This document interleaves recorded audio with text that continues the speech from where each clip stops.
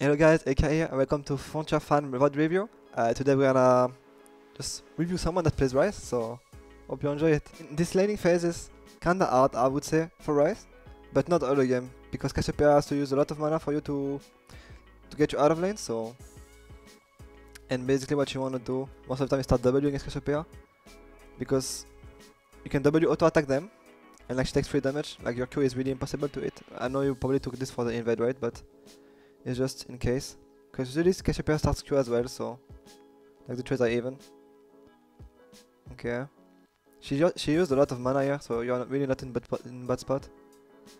You're playing against Java jungle, so getting pushed is pretty good. Your jungler is Warwick, and he's already done 1 kill, so that's gonna be a tough laning phase. If your jungler is just not doing anything. But she has Ignite, so... And you have double CC, so it should be fine. I mean, right now your lane is a good spot. You're just farming for free right now. Like, your ideal lane would be for you to get tier and just base for free. But right now she doesn't have TP and she's using a lot of mana, so you are really free in this lane. Because right now you could have fought the wave, yeah, and you would lose so much because your like enemy jungler died and your jungler is alive. Okay, your jungler cannot gank, right?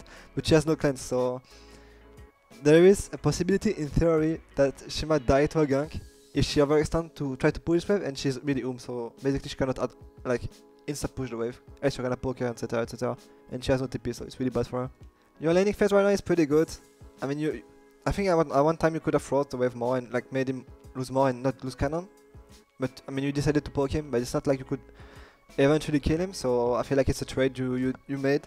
I think it's fine, but I mean, if I see my jungler kills enemy jungler 1v1 and like Cassiopeia cannot, like, is escaping, just play for your lane, just freeze it.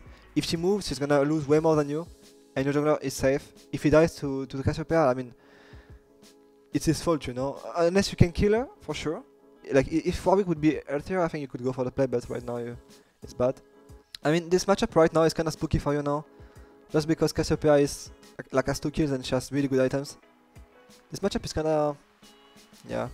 I wouldn't say it's 50-50, because I think Ryze probably wins all the game, unless Cassiopeia doesn't use any mana. But you're scaling and you're fine. The only bad thing I think this game would be you not freezing the wave when you could. Okay, there is a fight going on. This is fine. Cassiopeia has no ult for now, I don't think you know, but... Okay, this is really good. Okay, better top laner wins as per usual, guys. Honor cleared after the game. Joke. Okay, I mean this is pretty good, you are in really good position now. You can just scale, she's gonna lose an entire wave. But right now your laning phase is going pretty good, honestly. It just, I feel like you could snowball more out of him when you like if you would be willing to freeze more when enemy has no flash. This is a really good trade. Just need to care for the mana. Okay, this is a really good roam. Right now you can even look for a kill on Cassiopeia, but you don't know where jungler is, so you should just probably play safe. Just keep hugging bot side, you have good vision around here. Take the wave, you roam. Be safe. Okay, this is kinda spooky. Enemy jungler is... I mean enemy top is running first. Okay, Cassiopeia wasted W. Oh, you got hit by Q. She ulted you? Yeah. Okay, what you wanna do with Ryze against Cassiopeia is always... You don't wanna always look at her when you fight her. Like, basically you just make... You hit a spell and then you just look back all the time. Because, like, if you dodge the ultimate of Cassiopeia, you're most likely gonna win the trade, right? Because you cannot hit another Q and just spam E on you. So, the most important thing in this matchup, because you have phase rush, is to dodge his ultimate. So, right now what you're doing is fine, you just EQ. Okay, you EWQ. Right now you have to look backside. Like, she's ulted, she has nothing else to do. She's for sure gonna try to ult you. Yeah, she's ulting you now. If you would face backward, you would probably maybe force his flash, I think, or even kill her. But no, you end up dying, which is... And you use flash as well, so it's kinda bad. But yeah, I mean, against Cassiopeia you always wanna bait his ult first, and then you win really hard. So, this trade was really good. The only thing you need to do is just look backwards whenever you fight her, because you know the ult is coming, right? I'm pretty sure when you fight her, you knew she would ult you, right? So you just need to turn back. Just do small movements, you know, you just look back, and whenever you see her ult going and she misses it, you're gonna win for sure. So sometimes it's good to play like alone on the map, but it's good to be with your team as well. Like you deny them a blue, but Kled could take it alone, and right now you would probably kill Nami. You would get a kill on Nami, and I'm not sure you would dead bot turret, but you would probably like chunk it a lot at least. I mean, you could just kill Nami and just base and play for Drake / bot turret after. I think you're staying on the map way too long right now. Yeah, he didn't take it. Enemy took the Drake, I assume. Yeah.